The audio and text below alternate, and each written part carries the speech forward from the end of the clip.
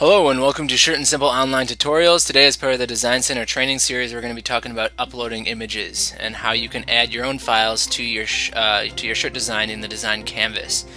This button right here, the Upload Image button, is how you get started. Basically, you just click Browse. I've already created a couple of files on my computer.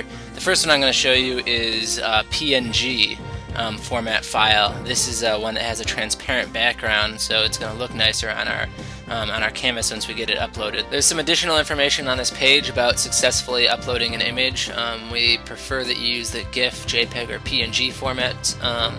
File sizes must be under 8 megabytes.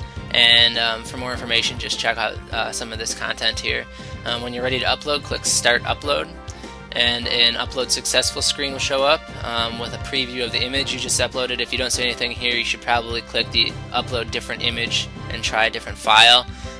You can get to the tutorial page and some more information by clicking More Information here. And basically what we're asking you to do in this screen is to select the ink options you want for this image. Due to the different sizes, pixelation, quality, and various types of images, we haven't asked the Design Center to automatically detect the number of colors and which colors are inside of an image.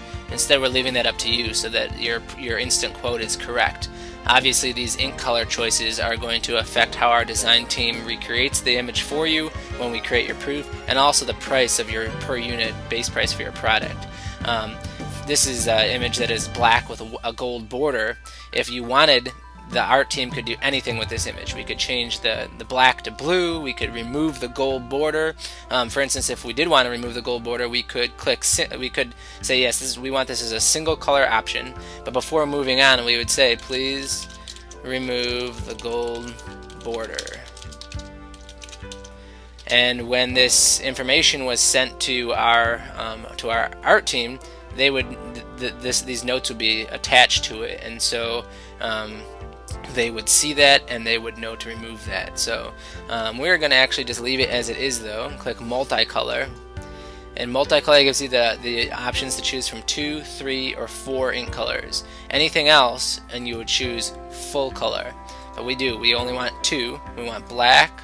You can scroll down and click black, or to get to gold, I can just hit G on my keyboard and it will go right to the top of the G list. So there's our 2 colors. When we're done, we click Finish.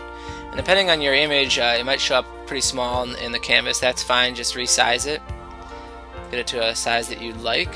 And there you go. Resizing an uploaded image is the same as something that you added through the art library. You can rotate it. You can use these handles to resize it. You can use these controls in the Properties panel. You can unlock it for further controls, like flipping it, squeezing and stretching it, that type of stuff. So to delete an image, you just click it in the Layers panel and click the X button. And really quickly, I wanted to show you one other thing in here. Let's go and upload the same image but as a JPEG, which means that it's going to have it won't have a transparent background. In this case, it's got a white background. And so what I would do here then is I would say, please remove the white background from this image. And then I will choose, just to show you the difference, I'm going to choose full color here. Full color basically means that we will recreate it as we see it in respect to the notes that you've attached. So you notice that the instant quote went up by $3 because that's the cost in the Iowa City location of adding a full color image to one screen. So obviously in a case like this where there's a white background on this image, you can leave it like this if this is your shirt color, and then we'll adjust this in the proof and we'll remove the white like you asked us to. But if you've got a shirt color that has white in the background, it's obviously going to look a little nicer like that. There is one other way to upload an image or attach an image to your design. If you click the Attach Notes button here, you'll notice that the uploaded image is already showing up here, but we can also browse for another image if we wanted to, and then click Start Upload. If we just mouse down, there it is. So that was successful. If you do that though, we ask that you please attach notes in this section, because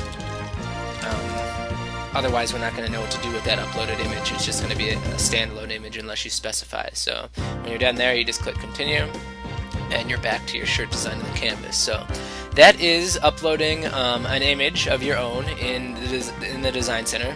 Please visit our Help Hub if you have any additional questions, or feel free to contact us. Thanks for choosing Shirt and Simple, and thanks for completing this tutorial.